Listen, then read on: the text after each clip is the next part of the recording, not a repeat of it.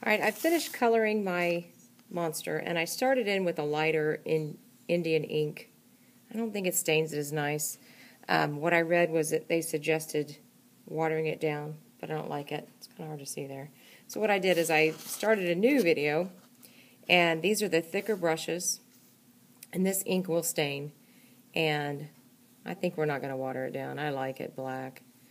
You don't want to just keep rubbing and rubbing. You want to get in there. Like I said, this will stain. You'll work over a piece of paper. The straight ink looks much better than watering it down. It just stands out better. If you look at the inside of my mouth, my monster mouth, I'm kind of rolling it around in there. I put some in and then I'm painting it around. And then if you have extra, watch. I'm just going to put it right back in there. You don't want to get it all over the place. Don't overbrush because you want your oil pastels to stay on there. You want to still have some color. And what this Indian ink does is it just stains everything.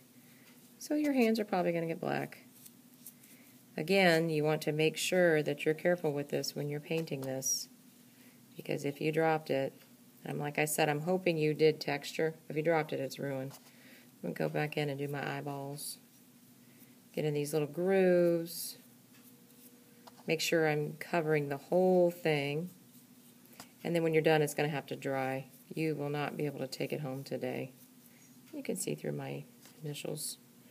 Come in the horn, get in through his nose. And I have multiple colors here. I like it black. I'm kind of working over this bowl. I wonder if we should just each have your own little bowl. We might have to do that. We'll see. It's dripping everywhere. Making a mess. That's okay.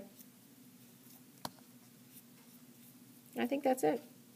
And then when you're done, you'll have to dry. And you'll get to take it home. Goodbye, monster.